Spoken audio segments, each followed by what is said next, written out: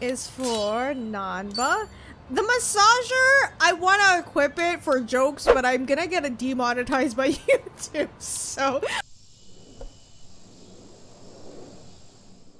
Hey internet, it's Jessica and welcome back to Like a Dragon Infinite Wealth. Things have not been going well for Ichiban. It is now the year 2023. Ichiban has no girlfriend and no job. And now the whole internet hates him from a VTuber's perspective. It's really weird. But now we gotta figure out what's going on. Ichi has a plan to like apologize to his workplace and making sure no ex-Yakuza members come over there and like attack them because he feels like he's responsible for everything, even though it's not his fault. So we'll see what happens next. What is he gonna do? Just stand guard? ちょっとあんたが春日さんか？浜の駆け込み寺の春日一番さん。ああ。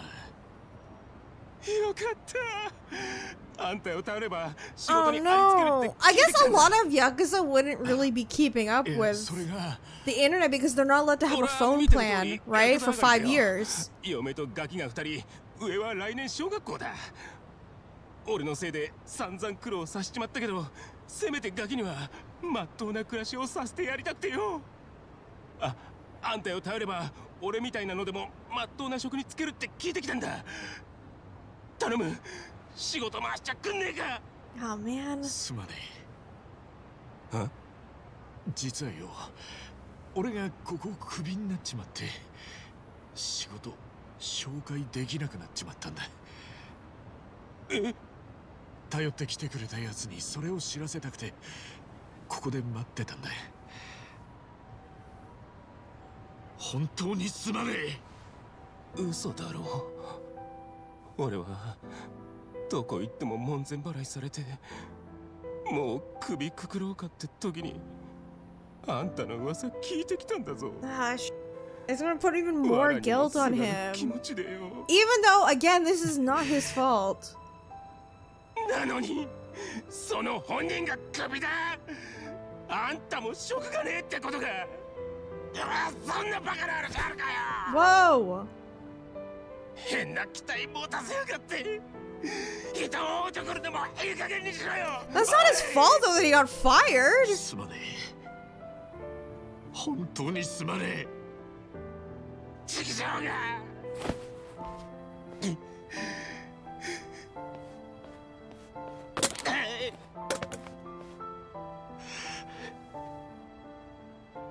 ちょっと春日さん、お疲れ様です。すみません、お騒がせしちまって。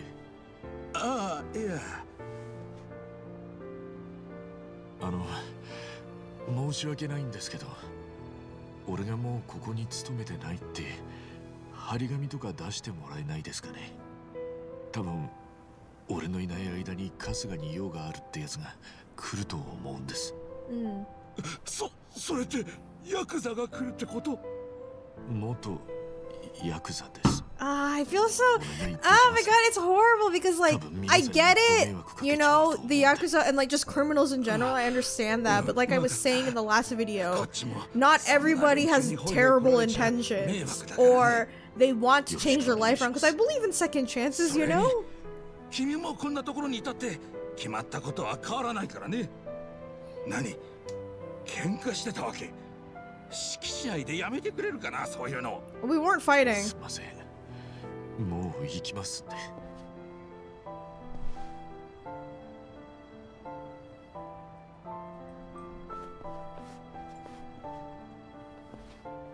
佐々木どこ行くか。事情説明しねえとな。Yeah, so yeah, none of them will know because they don't have a phone, so yeah. Okay, I guess on to the next person. I just find it so weird how everybody's like, oh my god, he's such a hero saving the corruption of the country from this like really terrible person to, hey, it's that guy, he's a Yakuza, you know, like he was a Yakuza when he stopped him. What is the difference now? You know what I'm saying?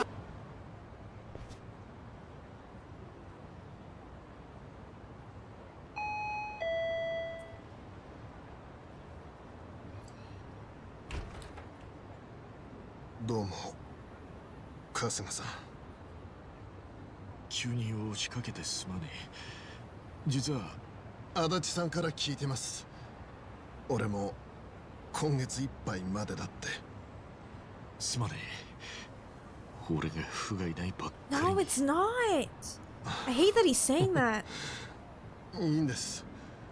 なんか逆に諦めがついたっていうか、人生全部やり直す覚悟で心を入れ替えて真面目にやり直してるつもりだったのに、これでしょ。神様ってやつはとことん俺のことが嫌いなんだなって。佐々木、大丈夫っすよ別に。俺より春日さんの方がよっぽどひでえ面してるじゃねえすか。He's going around apologizing to everybody. いい夢見させてもらいました。それじゃあここを引き払う準備しないといけないんで。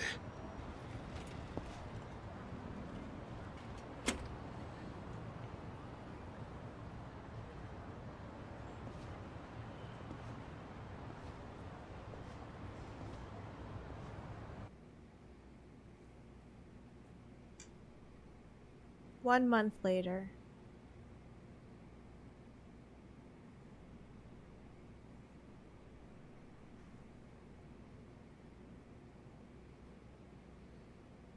The bat.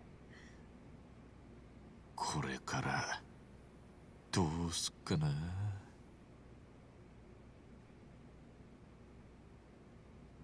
春日いるか？足立だ。Oh, Adachi. 俺もいるぞ。足立さんにナンバ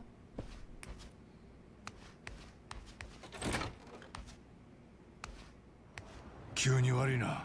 今ちょっと時間あるか？ああ、時間だけは腐るほどあるよ。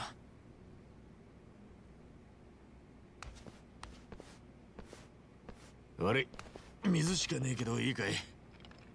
そいつはごちそうだ。いただこう。That's true. Water's good for you. It's not a bad thing.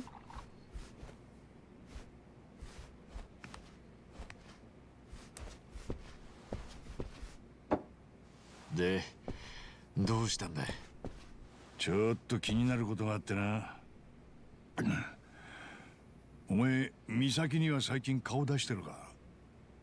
なあ、その近所にはな、まだ俺を頼ってくるやつがいるかもしれねえからよ。で、どうだ？そういうやつに出くわしたか？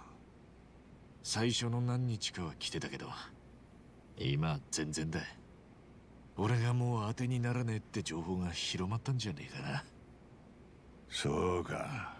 けどそれだけじゃねえかもしれねえんだ。どういうことだよ？最近な、清流会がきな臭い動きを見せてる。What? 清流会が？星野が死んで頭だった高部が会長になったのは知ってるよな。まあ組の序列からいや、それが筋だもんな。その高部が今無所に減ってることは知ってるか？2年くらい前のことだ。いや、そうだったのか。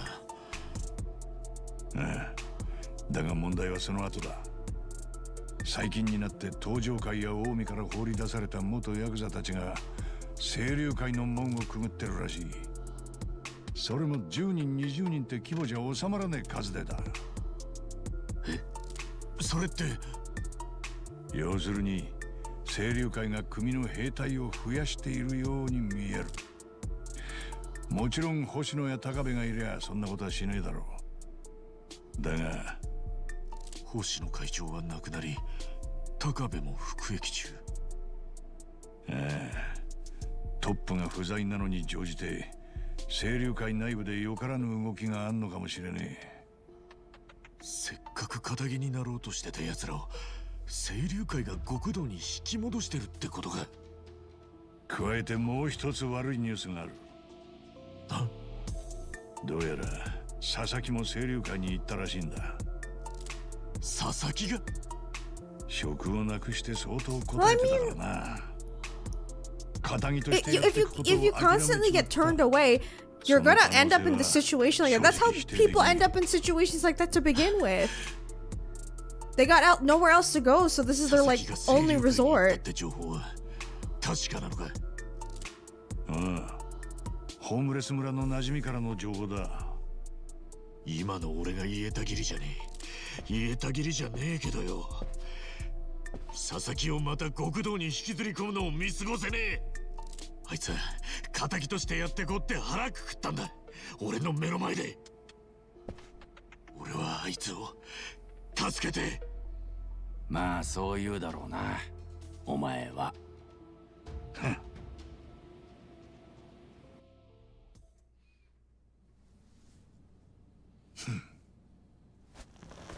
行くんだろう、清流会事務所。付き合うぜ。でもよ。放っておけねえのは俺たちも一緒だ。それに今の清流会が話の通じる相手。Yeah, it's most likely not going to be end up talking to anybody. We're going to probably お前を fight. 一人で行かせると思うか。足立さん、ナンバー。問答無用だ。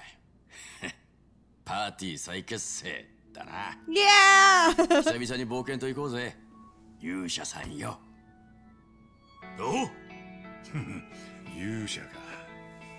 となりゃあれがねえと閉まらねえよな。ほ、あれどこやったよ。あれ？あれだよ、あれ。勇者のバット。まさか捨てちゃいねえだろ。ああ、あれは確か。おい、なんだよあれや。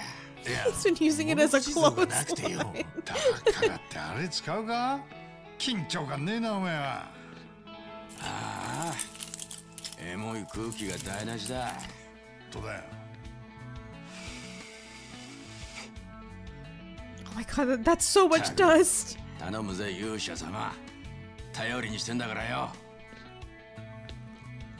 お、よし、じゃあ出発するか。なあ、その前にちょっといいか。なんだよ。冒険に繰り出すにはまず装備を整えないと。 Please tell me he's gonna get his clothes back. He needs his clothes back. Oh my god, here we go. He's gonna get his hero entrance. I love this. Yes. Yeah, he's back. He's totally back now.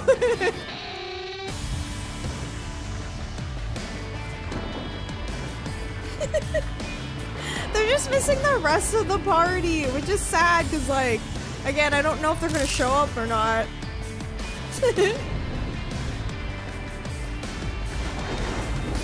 I love it. なるほどな。確かにお前はそのなりが似合ってる。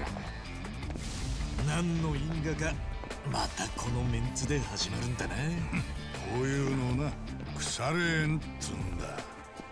正直言うとさ、俺は心のどっかでこの日を待ってたような気がするぜ。I think all of them did. よっしゃ行こうぜ。ナンバー、足立さん。世間様を浜の英雄と騒がせた俺たちだ。こうなりゃ誰にも止めらんねえぞ。おうよ。おっしゃ。Yeah! Oh no. Yeah, so if I remember correctly, every like crazy animation that you see, all the random stuff, the effects, it's because that's like Ichiban's imagination. It's not real life. しかし懐かしいなそのバット。確か川の近くにぶっ刺さってたのを春日が抜いたんだったな。そうそう。俺と足立さんじゃ抜けなくてさ、こいつ選ばれし勇者だけ抜けるんだとか調子こいてよ。これは勇者の聖剣だとか言ってたよな。ガキの頃から勇者に憧れてたとはいえ、こいつ頭大丈夫かって思ったもんだ。俺は今も変わらねえぜ。It's because Ichi's still a kid at heart, honestly. 俺がこの世界を救う。ああ、そうそう。それだそれ。相変わらず決まってんな、勇者様は。おいおいおい。Oh, hello. Who's this? 3人組だな。遊ぶ金貸してくれね。金ならないぜ。俺たちはいつだってな。こんな年頃のおっさんが3人もいて。No. 金がねえわけねえだろが。嘘ついてんじゃねえぞ、じじいども。ぶっ殺すぞ。おっさんがみんな金持ってると思ったら大間違いだぞ。おい勇者さん、その政権で久々にモンスター大使と行くか？そうだな。久々に行こうぜ。ナンバー、足立さん。All right, time to get the old party back. Oh, they transform. Oh, I got you. I forget. They transform. おい、こいつら変身したよな。はあ？何言ってんだお前。Only Ichi can see this. こいつ確か昔も同じようなこと言ってなかったか？勇者になったら敵が変身したとか。That's right. ああ、そうだった。思い入れは結構だが、妄想はほどほどにな。なんだよ、俺だけかよ。まあいいや、こっちの方が面白いからよ。It's fine with me. I do like that detail though. Before he was the hero, everyone just looked normal. So that's pretty cool. All right, let me see what we can do. There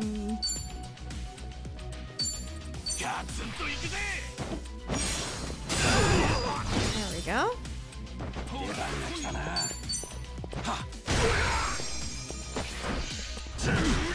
Oh, damn. Okay, hang on.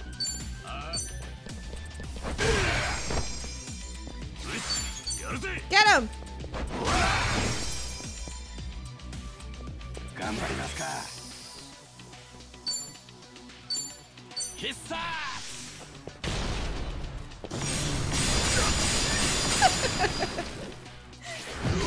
Oh, shoot!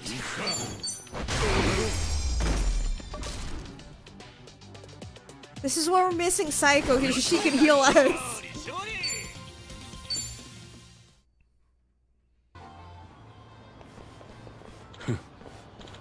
I tell ya, when we're together, nothing can stand in our way. Hey, we're about to raid the Yakuza HQ. Don't get cocky just because we're out of a few grunts. Yeah, I'm cool. He's right. With Chairman Hoshino dead and Takabe in prison, who knows if anyone in the Sirius clan will be listening to us. Stay sharp, you two. Right. Okay. Yeah, because of his imagination, it will change. Actually, before we do that, our hero might have a sword in hand and face the world, but I think we could use a little something too. Hey, yeah, now that you mentioned it, say, that Love Magic place over there's got some neat stuff. Might be nice to stock up. Yes, I was about to say that. Can I, like, shop for equipment? Because I'm gonna need it. Sure, good plan. We're in the area, so might as well, eh? No complaints here. Buying equipment and boosting your stats is all part of the adventure. Be good to spruce up things before we bust into the Sirius clan. Okay. Yes, I'm going to go do that. Let's start with this place first.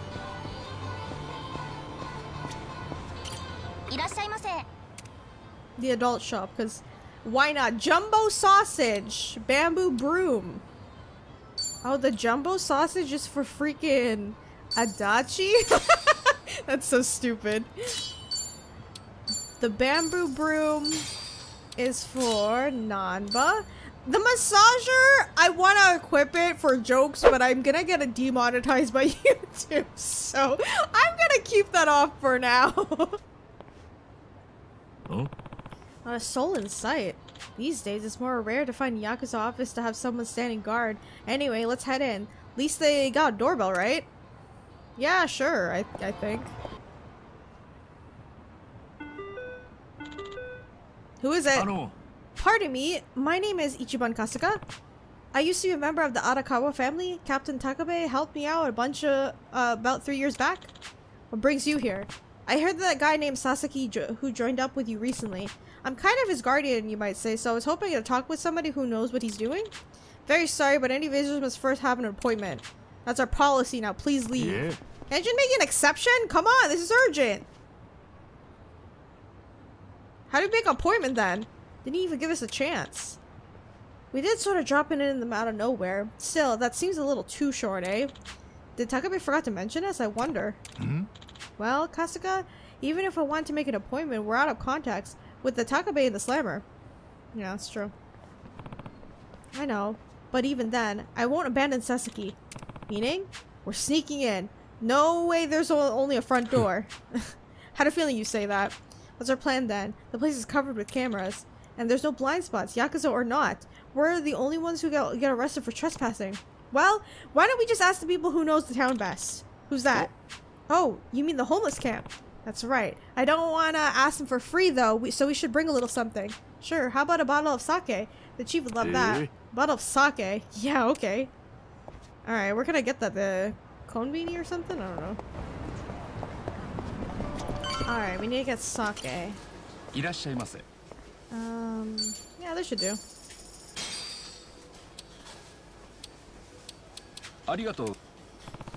Alright, let's get the sake over to the chief. Alright, the homeless camp is the same as ever. Oh. Man, I guess things must have been pretty good for something like this to get approved. Yeah, there were big plans for it, but then the pandemic hit right as it was picking up steam. Yeah. The construction companies went under, and all that was left for show if it were a couple of steel frames. And that's when the boys swooped in and took over. Tough bastards they are. If Bleach Japan had taken over the town, they'd never let this slide. To the homeless folk here, I'll bet that their own triumphant arc, huh? A monument in their victory. Looks like more like a castle if you ask me. Actually, we're on the streets that they call this place the Castle Keep. By the look of it, I'd say that fits. Castle without a lord, huh? Oh. Can I help you, fellas? Hi there, Chief. It's been a while. Something tells me you're not just here to see me. Yeah, well, actually, we wanted to ask you something. Alright, give him the alcohol. So you're planning on weaseling your way to the Sirius clan, huh? And just for this one Sasaki guy? Look, numbers don't really matter here. Whether it's one or 100 people, I just can't leave the guy be. Nice to see you haven't changed. In fact, I'm relieved. It's gotten a lot colder as of late. Huh? Oh yeah, it has. And now you're out of a job. I'll be getting a suit cleaned. Not exactly a drop-in bucket, is it? I guess not. Ooh. Well, I know that you'll get through this. Follow me. Okay.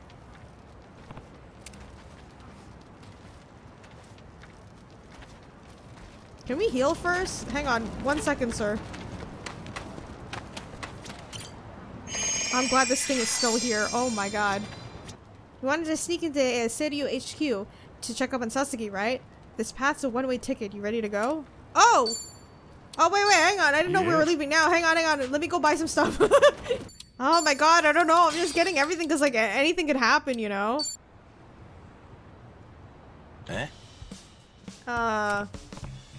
Say, Chief? What's this all about? Like I said, you wanted a back door. This is it. The water? Ew! This looks like a sewage tunnel. Yeah, in the middle of winter, no less. Adachi, I gave you the route. You got that? You got it down? I do. Not exactly jazzed about it, though. Are you crazy? This old heart's not built for sewer surfing anymore. Kasuga, there's gotta be something else. Oh, gross. Sorry, but this is the only way I'm aware of. Ugh. Guess there's no choice. Unreal. Damn it, I should have left a will or at least gone through my bucket list. Oh, don't get so down, Nanba. This is nothing compared to what we've already been through. Fine, whatever. Dive her down then. Thank you, Chief. I'll be waiting to hear from you. You got it. Okay, showtime. Here goes. That's so gross. Listen, at least the chief helped. Alright, I'm gonna move myself down here for like 1 second so you guys can read what they're saying.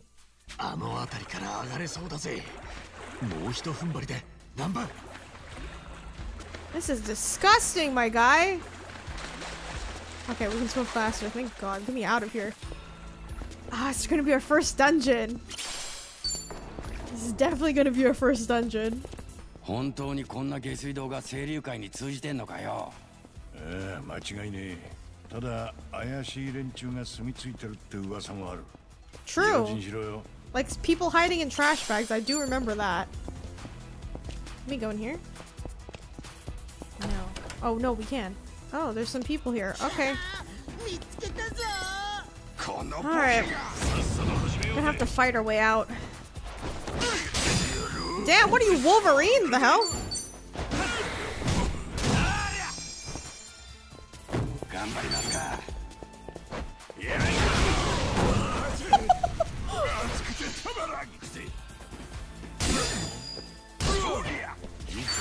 I'm always good with the first one, the second one I do terribly with. Damn, son!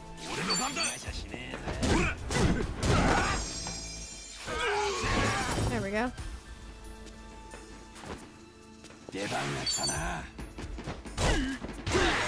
I want to save most of it for later, because we're probably going to fight higher level people. So I don't want to use the MP just yet. This is going to be a long one though, because like I don't know how big this tunnel is. Ah! Alright, we're fighting these guys.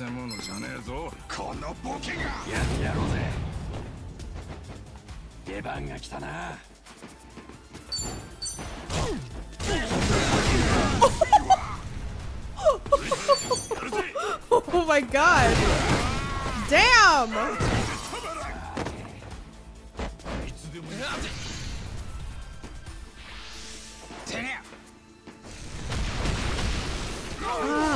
No, I can't block that. It's hard to block that one. Oh, I gotta heal Ichi. Okay, I'm gonna wait a little bit because I don't know how much further we got. I'm trying to save our items. I'm like so stingy when it comes to like RPGs and items. I always want to save it till later because you never know when you're gonna need it. Hopefully we can see past them, but I don't think so. What the freaking pitiful look. Oh, we can get an item from them. Let's get rid of this guy first. Ooh, nice.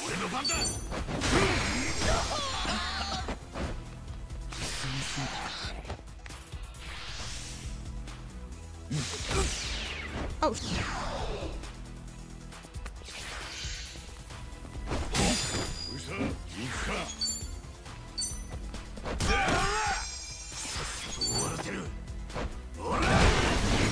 There we go.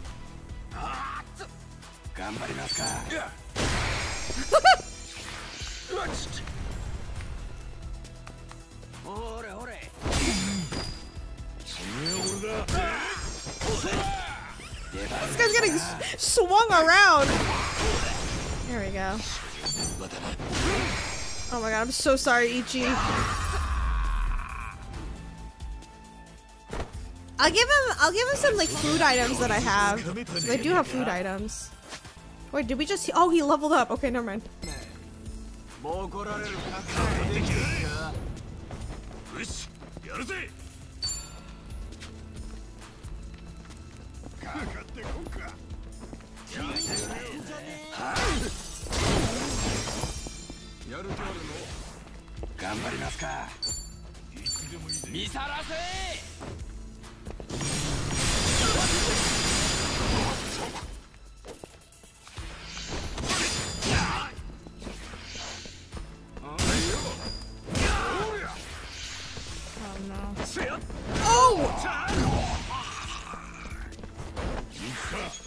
What the? Okay, I'm gonna do that to you too. I missed the mark, but it's okay.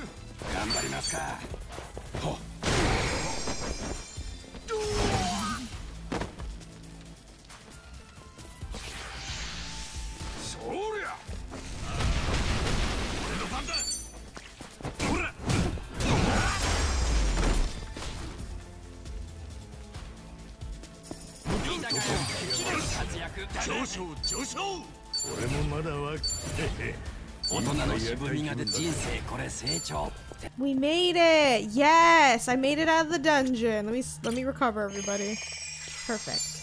Alright, I guess I'm gonna leave my camera up in this corner. Like, I don't know where to put it because, like, there's some information on the screen and I'm blocking everything and I don't want to block it for you guys. Sirius clan HQ is just above, beyond here. Once we're in, there's no turning back. All set to head in? I mean, yeah, what else are we gonna do? Yeah, let's go, Adachi-san. Namba. Oh god. Wonder how many people are in this building, because, like, obviously they're not operating as Yakuza anymore, but, like, I'm sure there's plenty of people still in here.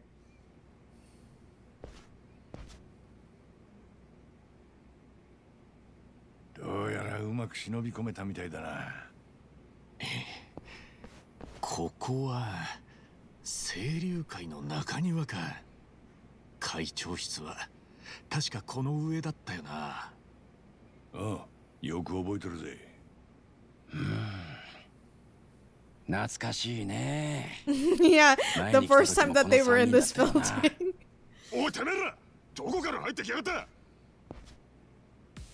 Uh-oh.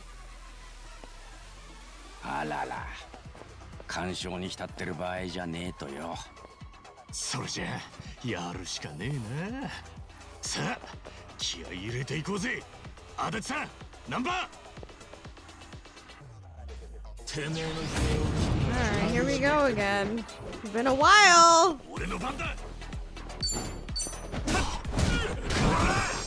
Alright, these guys are level 6.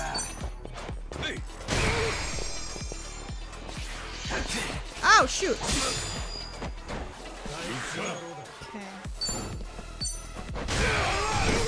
Okay. Nice. Come on, Nanba.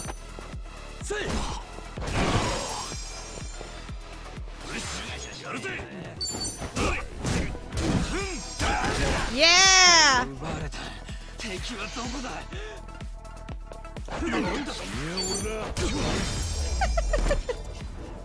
Perfect.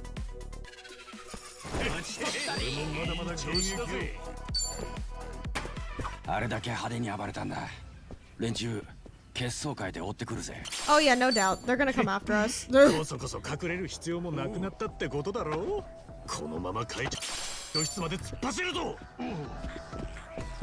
kind of going through every room because I want to get items, but I know there's a risk that we're gonna run into people. Which is not bad because I'll level up, but still. I'm giving all my items to like Nanba because he's the weakest one at the moment.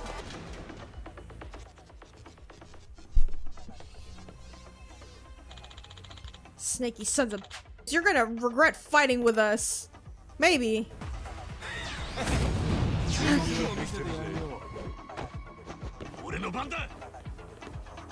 I can't pick up anything really, right?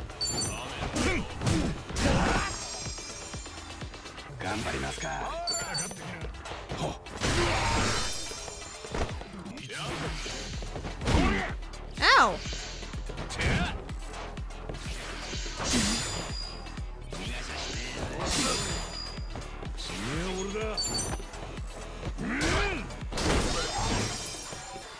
So that guy?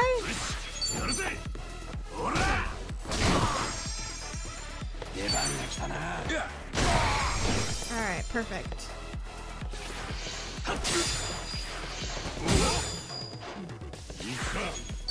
Wait. I need a weapon.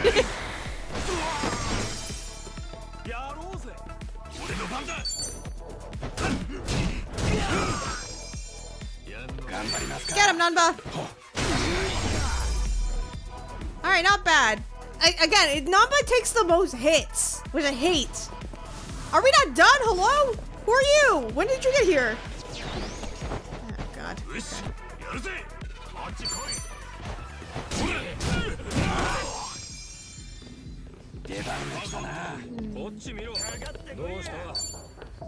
Oh, here we go.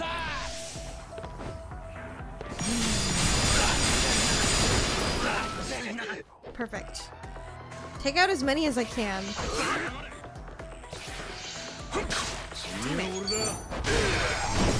Jesus!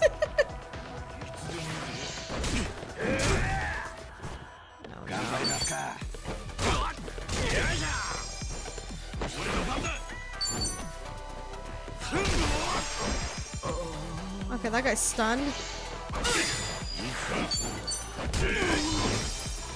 I love the one-shot hits Adachi is doing. It's really funny.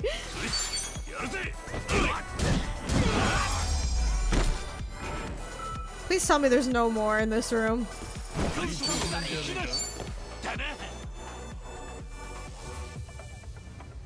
Alright, perfect. Finding. I love it. I love it. I love it that we're getting more stuff.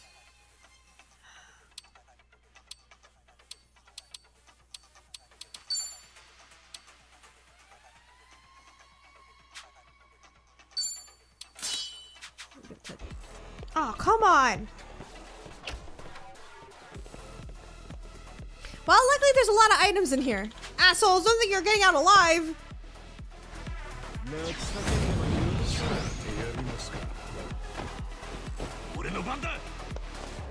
What can I grab?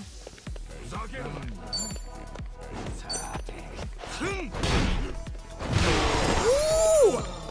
What a combo!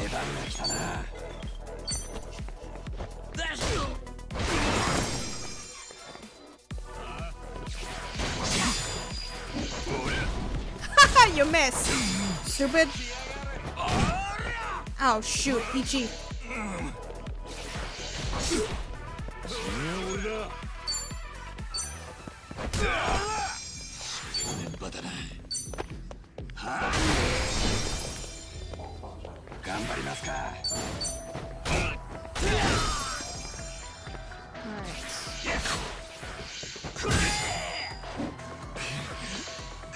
I gotta heal them. I gotta heal them soon.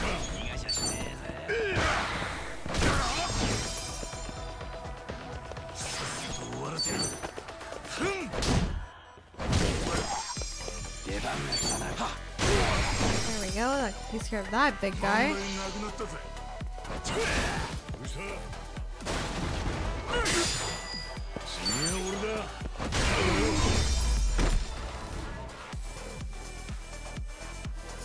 Okay.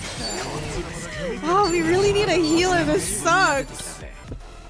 Oh my god, there was a recovery thing here. Oh man, I didn't need to use all my items. Okay, I got some safety, so let's see what's in here.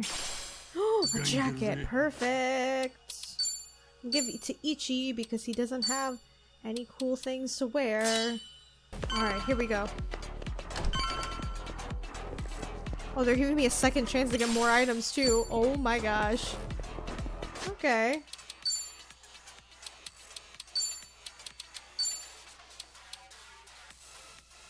Oh, I should give that to you, Nanda.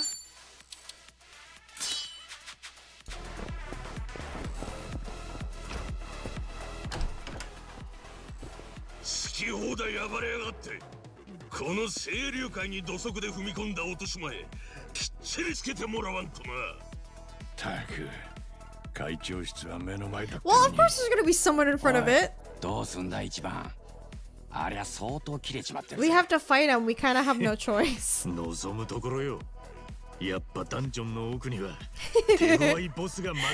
what I was saying. There's going to be somebody here at the end. All right, boss time. Ooh, he's got a katana. Okay. Wait. Maybe we can get an item from him? I don't know. I'm gonna try. Damn it! I had to try.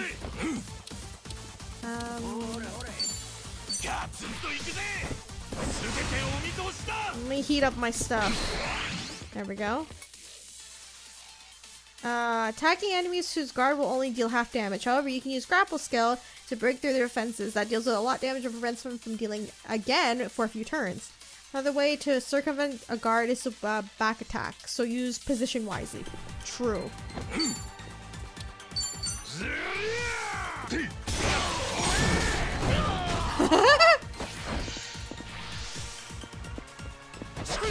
Oh shoot. Right.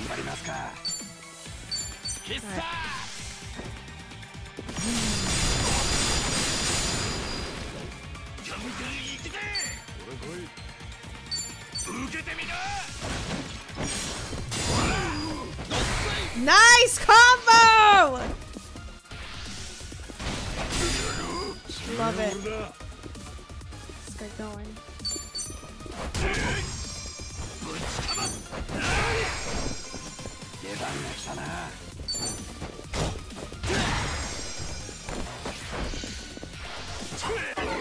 Oh, he missed!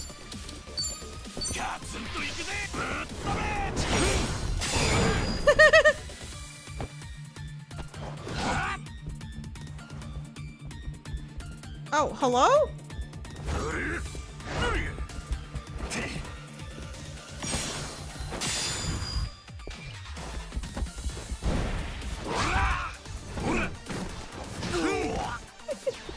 Oh, he's got backup. That's kind of bad. I don't know which I'd do it on. Or, hang on. Can I hit you? Behind me?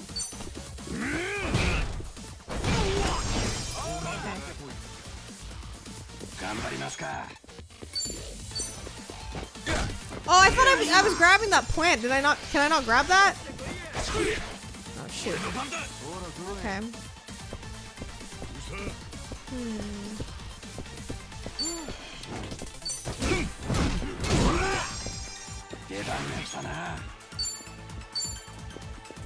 Let's see.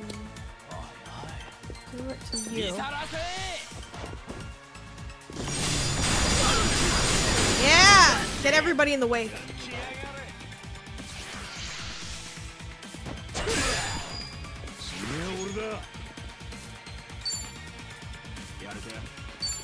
Let me try to do this again. I'm really bad at doing adachis.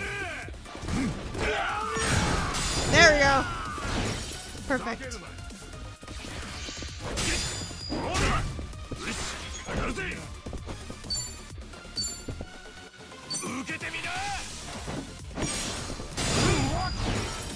Okay, now it's just this guy. Ah, screw it. Do it again.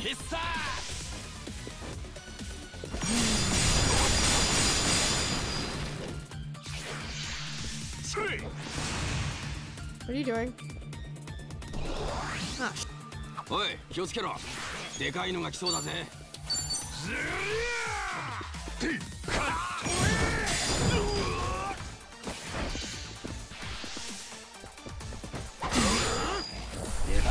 Ooh!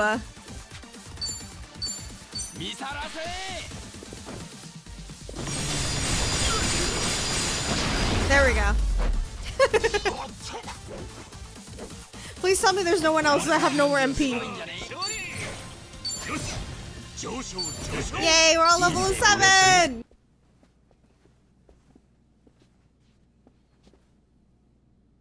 This is 会長室だったよな。ああ、気合い入れてくぞ。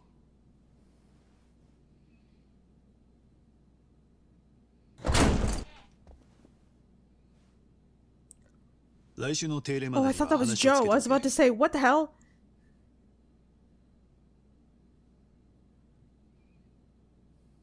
Ah, 先方の条件を飲んでいい。以上だな。では引き続きよろしく頼む。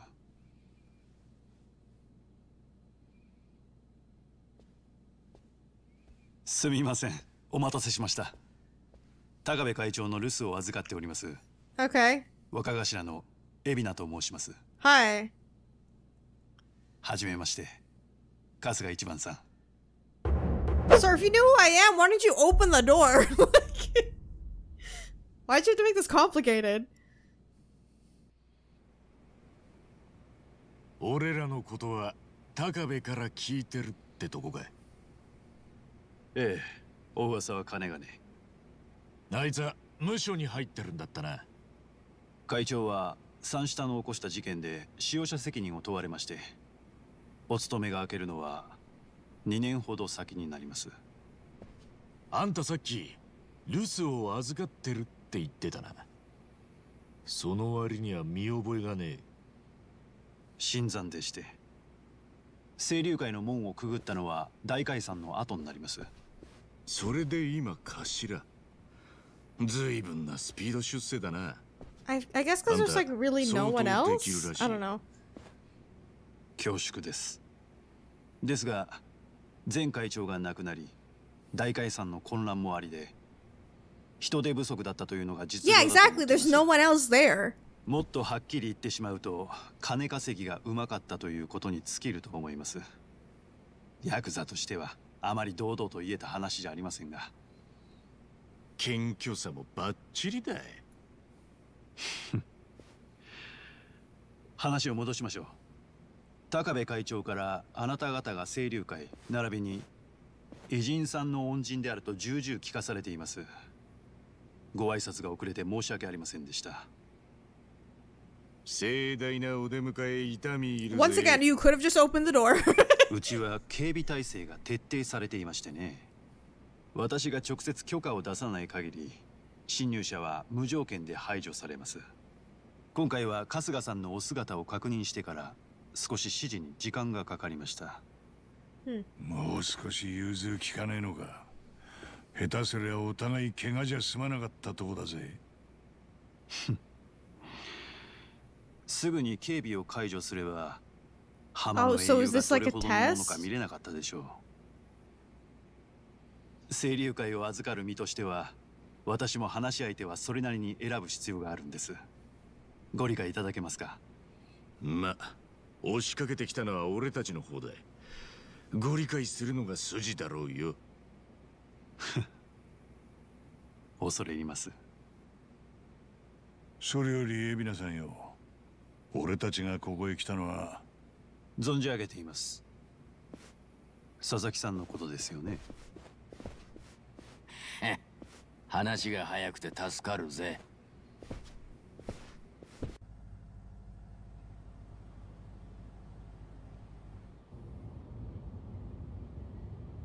こいつはどこに向かってんだ。Touch, you're so loud. そのまま埋められるとか。ご心配なく。向かっているのは港の倉庫です。That still sounds like they're gonna kill us. するのになんで場所変える必要があるんだよ。百聞は一見にしかずと言います。Okay. 4年前の大解散以来、清流会でも足を洗いたいという組員が現れ出しました。高部会長は彼らを積極的に足抜けさせようとしたんです。ですが、極道の社会復帰には大きな壁があります。元坊5年上皇だな。ええ。あのルールがある以上、元坊はろくな仕事にありつけず、 Yeah, exactly why 大 they're 半のもの coming が路頭 back. に迷う。そこで会長はまず、組を抜けた人間が誰でも働ける職場作りから始めた。職場？ええ。間もなく到着しますよ。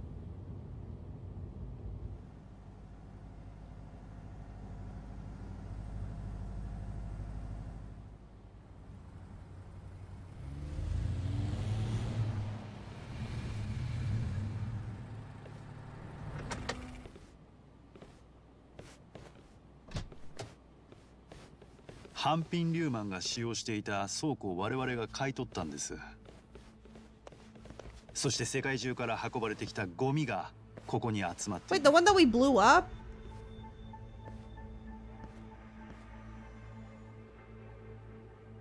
Or is this a different one?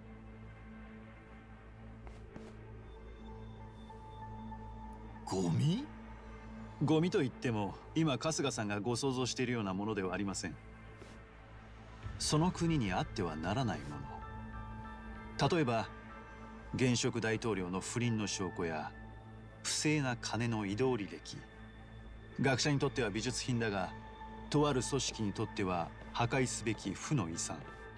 そういった物を密かに保管するのがここのビジネスです。もし依頼人の要請があれば、ゴミは即刻物理的に処分もできます。つまり彼らは日本というこの島国で安全にゴミの扱いを先送りできるんです。バカでかい貸金庫みてえなもんってことか。ええ。金庫の外壁は鉛で覆われて X 線でも中を覗けません。内部は真空状態を維持して経年劣化を防いでいます。その分保管料は高くつきますが、それでも世界中から行き場のないゴミが次々と運ばれてくる。まったくヤクザってな、すごいしのぎを考えつくもんだな。こちらは清流会のしのぎではなく、フロント企業のビジネスです。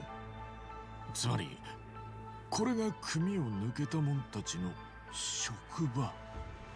ええ、近江連合と東上会の大解散後、社会復帰できなかった元坊たちは再び極道に戻ろうとしています。5年ルールに屈した人間、ヤクザでしか生きられない。Right, because that's a really long time. 理由は様々ですが、その人数は推定で1万人以上。まだそんなにか。彼らが杯を求める先は清流会のような地方組織です。一つでも組織がある限り、どこまでも追いかけて杯を乞うでしょう。そこで高部会長は全国の地方組織と連携して一斉解散を計画していました。地方組織の一斉解散？広島の陽明連合、北海道の北方組、沖縄の流動一家、他にも多くの組織が水面下で調整を行っています。いわば第二次大解散です。これが成功した暁には本当の意味で日本から極道がなくなるんです。私は会長の留守の間、その目的を粛々と進めているに過ぎません。あの高部がそんな風に動いていたなんてな。先の大解散と同じ鉄を踏まないためにも、極道たちに職場を用意してから第二次を決行する。そのためにあらゆるビジネスに進出しています。正直失敗するものもあるでしょう。でもなりふり構ってられません。目の前のやれることを全力でやるだけです。第二次大解散は具体的にはいつやるつもりなんだ？木が熟したら。今はそうとしか言えません。What does that mean? 初対面の俺らにここまで話してくれたんだ。十分だよ。感謝するぜ。春日さん、それに足立さん、あなた方の元坊への社会復帰支援についてはかねてより存じ上げています。もちろん現状の窮状についても。ですが我々の目指すところは同じはずです。荒川真澄の意志、ヤクザ者たちを一人残らず社会復帰させるという途方もない夢、それをどうか我々に預けていただけませんか？ I don't know about that. 春日さん、足立さん、佐々木、やっぱりおめえもここに来てたんだな。すみません。俺正直言うと清流会には杯もらうつもりで門をくぐったんです。でも海老名さんは堅気のままでいいって。Oh, so he had a choice. Okay. 謝ることなんてねえよ。お前がいいならそれでいいじゃねえか。佐々木さんは我々が責任持って面倒見させていただきます。よろしいでしょうか？正直こんなドーンとやってくれんなら俺らが細々やってきたことは何だったんだって気もする。でもよ、海老名さん、あんたと清流会の志、 I feel like it's too good to be true. Is that just me? I don't know. 俺なんかがこんな言い方偉そうだけどよ、どうか世間で路頭に迷ってる奴ら救ってやってくれねえか？ええ、もちろん。確かに承りました。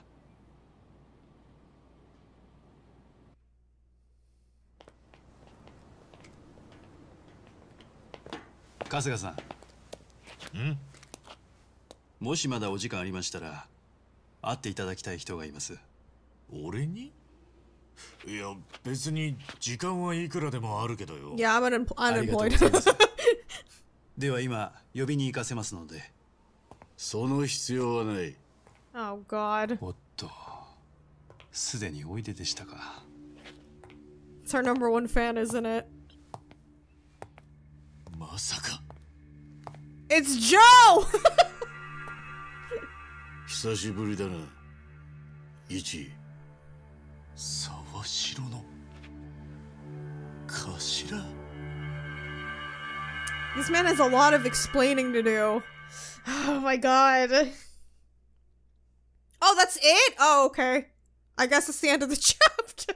Alright guys, we're gonna end it there. I guess that's the ending of the chapter 2. That was a long one, but it's nice to have everybody back together. But things look kind of too good to be true. Like, oh, they're gonna take care of, like, Arakawa's wish and everything should be fine. And in the end, everybody can, like, get let go of the Yakuza. But I feel like there's more to it. Why is Joe there? You know what I mean? Like, why is he here? So I guess we will find out next. It does suck that we don't have Psycho with us because, like, she's usually the one who heals all of us. So I hate that she's not there. And I hate that they still haven't talked in, like, over a year, which is really sad. But anyway, if you guys enjoyed this episode of Like a Dragon Infinite Wealth, remember to leave a like. Please let me know in the comments what you think, and be sure to subscribe and hit the bell button so you guys know when I upload the next episode. Thank you guys so much for watching, and I'll see you all in the next one. Bye!